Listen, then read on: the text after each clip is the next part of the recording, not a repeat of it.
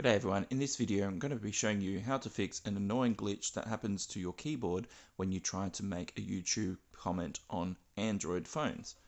Now this doesn't happen to every phone, but if you're having this glitch then you'll definitely know what I'm talking about. And you can see I can't actually type, and now as I'm typing, extra characters just stayed up on the screen and it froze my keyboard. And eventually, if I keep doing this and trying to work around it, it will freeze up to the point where nothing is working on the keyboard and it just really glitches out. So if you've got this problem, you certainly know that you've got the problem. So to fix this, you need to enable developer options. So go to your settings page. Scroll down until you can find About Phone.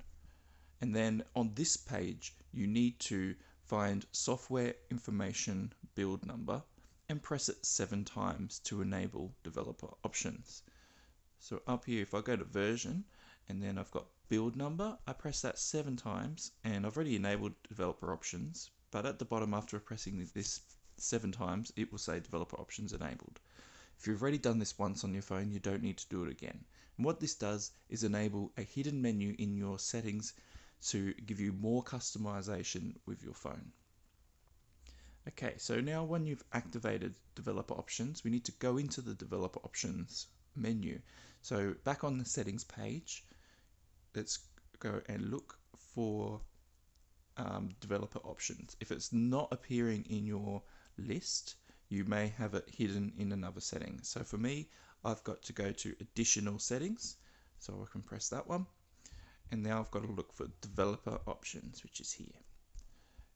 In this developer options screen, I'm looking for animator duration scale, and you can see this list is listed by menu. So this is the debugging portion of the menu, this is the networking portion, this is the input portion. I want to look for drawing, and here is the option here, animator duration scale.